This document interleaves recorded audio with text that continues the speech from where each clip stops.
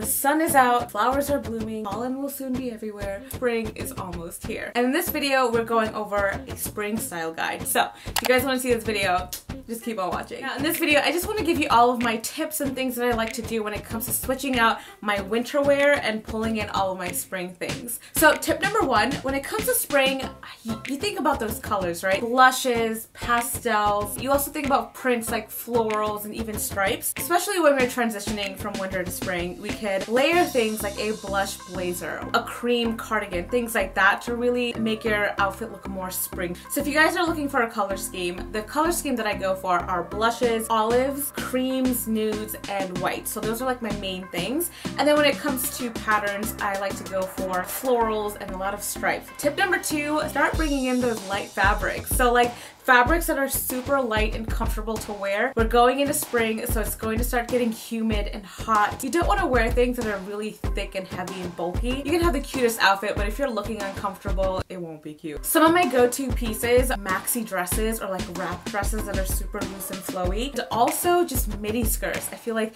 midi skirts and those maxi dresses are going to let your legs breathe a little bit. It's just going to look super flowy and cute. Tip number three, you gotta have the right undergarments, especially when we are moving into more of like the warmer weathers. Don't want to wear something that's very uncomfortable. Since we are going to start wearing dresses and lighter fabrics, you want to wear underwear that's not going to give you those panty lines. My friends over at Ebby sent me some underwears to try on, and honestly you guys, these are just so comfortable. If you're looking for something that's going to give you a little more structure, these are not it. It really won't give you any shape, but if you're looking for really comfortable underwear to wear underneath skirts and dresses and making sure you don't want to have those panty lines, highly recommend trying these guys out. The best part is about Ebby is that they are size inclusive. So they have sizes starting from extra small all the way up to 4X, which I think is amazing because Ebby knows that women come in all shapes and sizes. So I got my underwear in an extra large, just a solid brown color. I also got a solid black color. And because it is spring floral printed, because spring and florals, 10% of all Ebby proceeds go to the 7 Bar Foundation,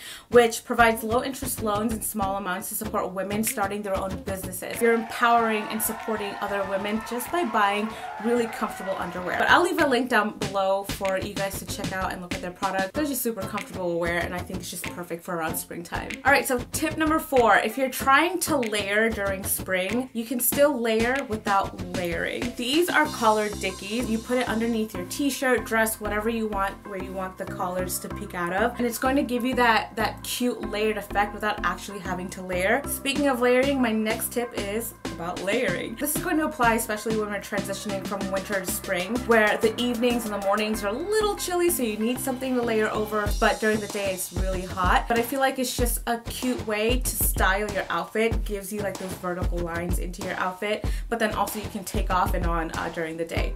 Having light dusters is something you can throw on like a dress. Blazers are something that are just one of those very versatile items that you can pair with regular jeans, or you can pair it with a dress. It could really up your outfit. Now when it comes to bottoms, I already talked about midi skirts, but we're getting into those warmer months, so having really light colored pants is going to keep you cooler throughout the day. And white is just such a clean spring color, pairs really well with all the other spring colors that I mentioned before. I just feel like mom jeans are way more comfortable than skinny jeans.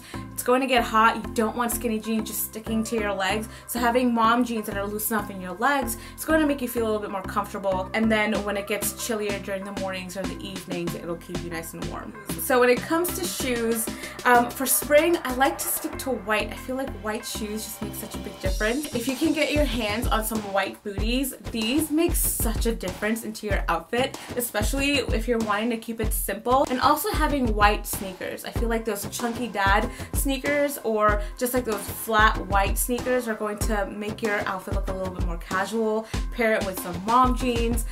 You can even pair it with a dress. I hope this video was helpful, you guys. Give this video a thumbs up if you liked it. Let me know in the comments below what you're most excited about spring and what outfits are you planning on to wear.